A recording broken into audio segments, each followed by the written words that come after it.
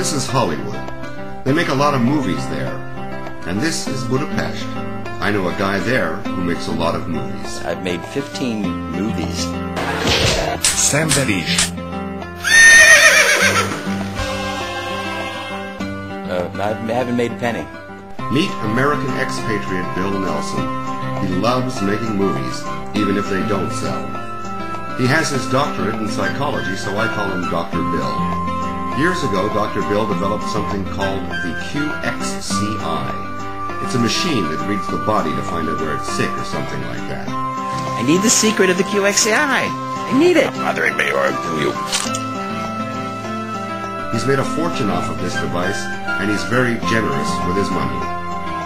In the fall of 1998, he flew me and a bunch of other actors over from North America to be in his third feature film.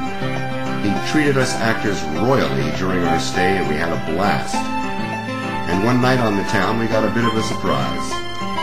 Meet Desiree Dubonnet-Testore, Dr. Bill's feminine alter ego. 7 years have passed, and Dr. Bill and Desi have been very busy. Desi has opened her own nightclub and restaurant and publishes a magazine. Meanwhile, Dr. Bill has continued making movies. I want to do things other people haven't even thought of. We've been blackballed. But that won't stop him. In this new flick, Harry Truman is on trial for war crimes. I will play Harry. Note the likeness. I will also be recording this adventure for a feature documentary, and again, I won't be alone. Another group of actors is joining me. They include my good friend and uncle by marriage, award-winning actor Pedro Salvi. Rich is a part-time actor and a full-time real estate broker. Brad's a lawyer in LA.